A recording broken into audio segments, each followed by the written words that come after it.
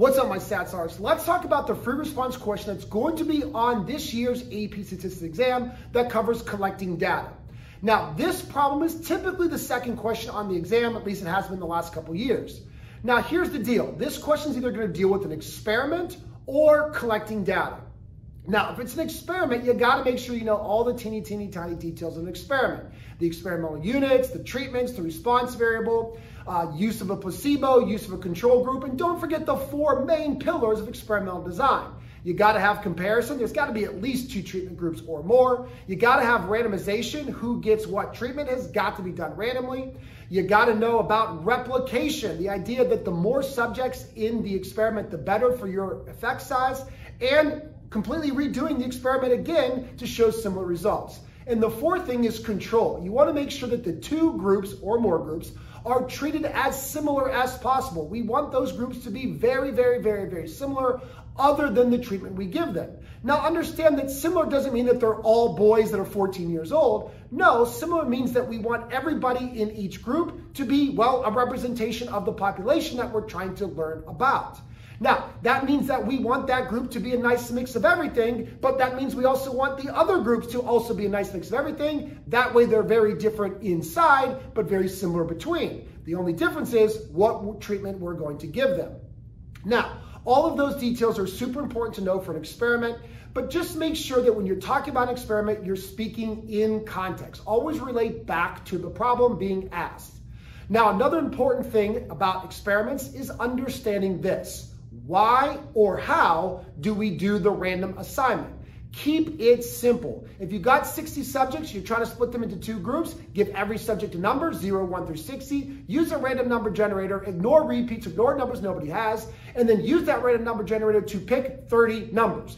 Those 30 corresponding people will get treatment 1, the remaining will get treatment 2. Don't overdo this question, try to think outside the box and come up with some crazy scheme. Now, the final detail that you should know about experimental design are the 3 different designs. A completely randomized design is where we just have complete randomization, determine who goes into which group. Again, making those groups very different inside, which means they're very similar between. The second is a block design. This is if there's another variable that we think is just way too important to just leave up to chance. So let's say diet for our experiment just matters too much. Diet's definitely going to affect the response variable. Again, we block on a variable that we really think is going to affect that response variable. So then we create blocks. One block of people that might not exercise, moderate exercise, exercise a lot. In each block, we do a separate mini experiment, giving out all treatments randomly, of course. Now, this allows for our treatment groups to have a nice mix of all different exercise habits. That way, as I've already said, in that treatment group, we got a nice mix. And in the other treatment group, we got a nice mix. Now, the third type of design is a matched pair design. This is where we pair 2 people together that have lots of things in common.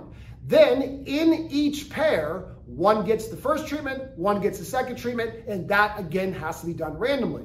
You could also pair people up with themselves in extreme situations, but you just got to be very careful. For example, if I'm going to do something with lotion, the 2 arms that are most similar in this world are these 2. Flip a coin, one gets treatment 1, one gets treatment 2. That way I'm really controlling a lot of other variables. But know all the details of experimental design for that question.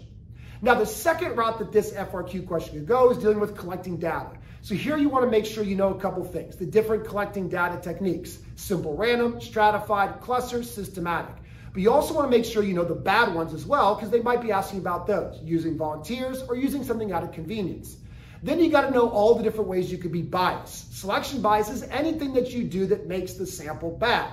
Under coverage, over coverage, those types of things. But then we also have response bias, which means you might have the best sample in the world, but the responses you get are untruthful for whatever reason. Maybe it's the wording of the question, maybe it's the person asking the questions, maybe it's the environment that it's in, or all those different kinds of things, or maybe it's just a broken measuring device.